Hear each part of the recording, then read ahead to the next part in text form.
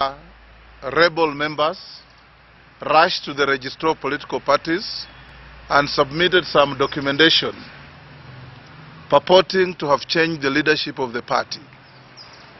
We applied to the registrar, and early this week, to be precise on Monday morning, the registrar furnished us with the documents that she had been furnished with by the rebel faction operating from a hotel called Radisson Blue at the Arboretum. Upon going through those documents, we as the legitimate office bearers of the party made our representation and rejoinder to each and every of those documents and appeared before the registrar on Monday. Some of you are there to cover the event. The registrar generously, and we thank her for that, gave us time from 11:30 up to 4:15, where our lawyer, Mr. Milimo, and all of us here made very thorough, cogent, and factual presentation to the registrar. Upon looking at those documents, there were very glaring anomalies.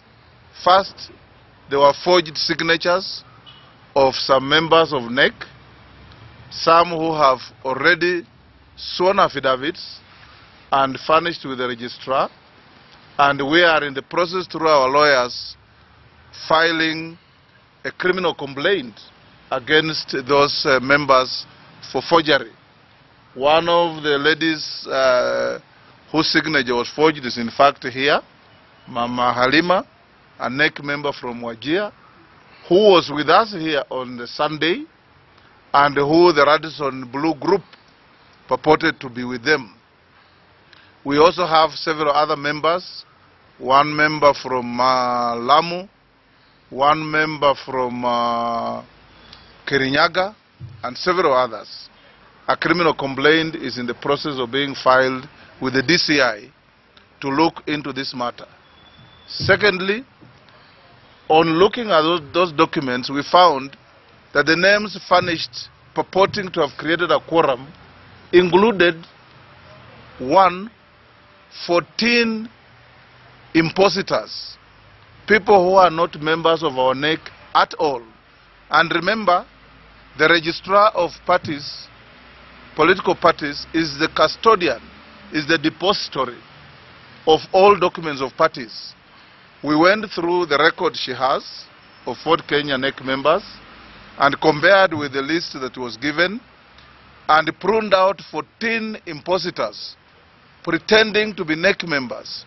One fellow from Bungoma called Peter Wahuleka, another one called Mukenda, and several others. Another one called Professor Ngome, a CEC in Bungoma called Makanda Matthews, who is a CEC Agriculture. One, as a public servant, he can't be an official in a party. But two, he is a masquerade because he cannot be as a member of a NEC of a party when he's working for the executive in Bungoma, and many others. The registrar has acted upon our submissions and has written to us today, and the letter is here addressed to you as truly, as the party leader of this Ford Kenya party, and the address is very clear: the Honorable Moses Wetangula, party leader, Ford Kenya, P.O. Box, Nairobi. This is the address. It is copied to that rebel group, and it says very clearly that upon looking at the documentation submitted by those impositors and the documented submission of the legitimate leadership of the party, she has reached a conclusion that there is a probable dispute in the party, and she has read our party constitution very clearly and understood it. And our constitution says if there is any issue in the party, either between a member and the party, or between a member of the party and another member of the party, the matter must be resolved through a dispute resolution mechanism set out elaborately in that constitution. that is what the registrar has advised to be done. So the kind of statements that have been going on out there by people who are excited over very simple things, what I normally call behaving like a child who is touching a toy for the first time in its life, doesn't want even to sleep without it. They have been told very clearly that go back to your party and engage in accordance with your constitution. I want to send out a word of caution. Those who are engineering the destabilization of leadership of parties should know that their days are numbered. We want, as Fort Kenya, to state here very clearly that we stand in solidarity and support of Musalia Mudavadi, the party leader of ANC, and their leadership in office. We will not stand by and see a partner party in our coalition and a party that is friendly to our party being destabilized by people who think they have got the monopoly of bad manners in this country. Because the office can never sit vacant.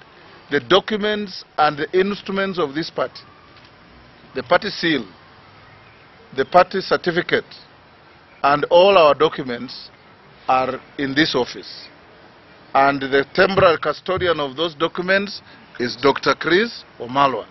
And if you want to know that this is a rebellious group, we can show you the letter they have written to the regional political parties on 4th June. Has a stamp saying Fort Kenya headquarters at Kileleshwa. You know very well this is not Kileleshwa.